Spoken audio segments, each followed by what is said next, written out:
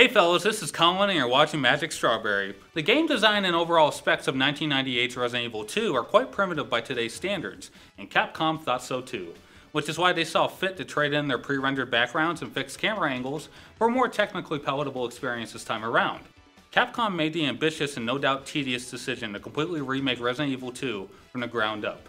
Instead of walking down brightly lit halls and corridors, you're instead walking in pitch black areas while making do with a flashlight. Instead of character models consisting of a few polygons, we now have beautifully realized 3D models capped off with motion capture performances.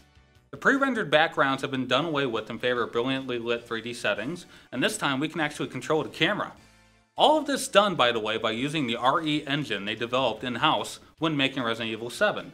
Capcom didn't leave a stone unturned while developing this remake, which resulted in a highly satisfying and terrifying experience. Just like in the original game, we have the choice to play as two protagonists, Leon S. Kennedy or Claire Redfield. I chose to play as Leon, so this review will be based off of that experience. Anyways, Leon was heading to the fictional Raccoon City to start his first day as a deputy in their police department. His first day at work would turn out to be quite difficult, however, seeing that Raccoon City has been overrun by zombies. The Resident Evil 2 remake doesn't play much differently than other games in the series aside from a couple. You're placed in multiple hub levels where you continually solve puzzles, and use 5 million different kinds of keys to open 5 million different kinds of doors. Along the way, you gotta deal with some zombies here and there, which become quite the burden very quickly if you're not careful. Capcom deserves massive praise for just how terrifying this remake is. Shadows, dynamic contrasting, and sound is used to their fullest extent to shape this frightening experience. Wandering down a black hallway lit only by my flashlight with the distant sound of a zombie making zombie noises made me tense in all the right ways. And speaking of the zombies themselves, they looked fantastic. I'd even go so far as to say they're the best looking zombies in a game ever, even if they reuse character models every now and then.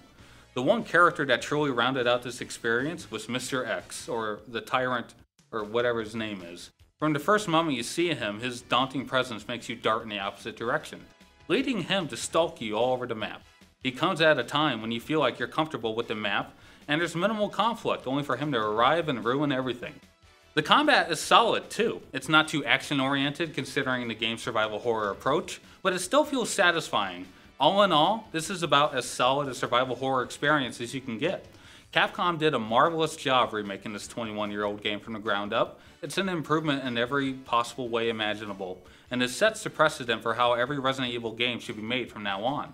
Everything from the morbid settings, the way shadows are used, the desperate combat, the puzzles, the character models, it's all nearly perfect, which is why I give Resident Evil 2 a 9 out of 10.